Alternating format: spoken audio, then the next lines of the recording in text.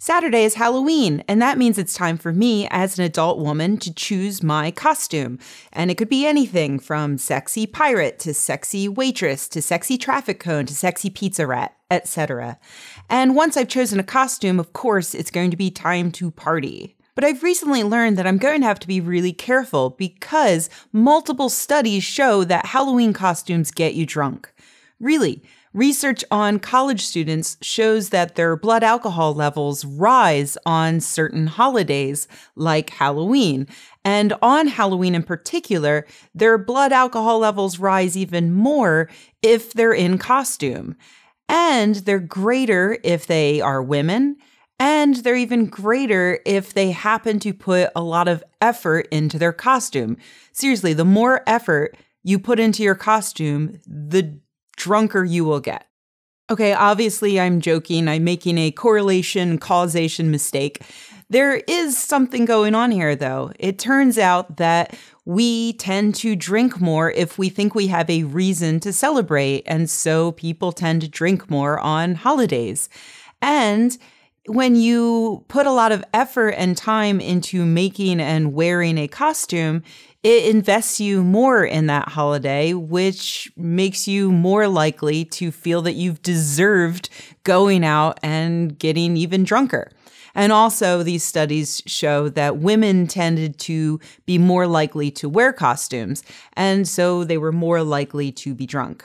I learned about that research on the awesome website Sociological Images, where I also picked up this other cool Halloween science tidbit that unscheduled births, so not talking about planned C-sections or induced labor, unscheduled births tend to rise on Valentine's Day and lower on Halloween by a significant degree.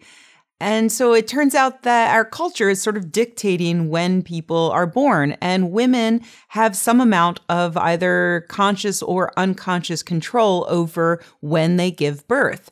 And it also means that a significant plurality of women tend to want to give birth more on a holiday that's devoted to love and kindness, as opposed to a holiday based on death and skeletons and costumes. And for the record, those women are 100% wrong. If I were pregnant and due sometime around Valentine's Day, I would absolutely hold on to that fetus until Halloween, because Halloween is an awesome holiday to be born on. And Valentine's Day is an over-commercialized crap holiday.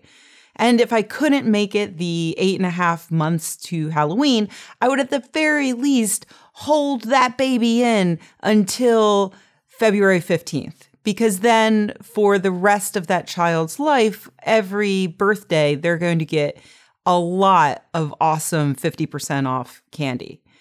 So anyway, the point of all of this is that you should maybe keep in mind, if you are not pregnant this Halloween and you are planning to drink, maybe make sure that if you're wearing a costume, particularly, you're not overdoing it. Have a soda between every drink or so. And, that way you can maybe avoid throwing up or otherwise destroying that costume that you put so much time and effort into.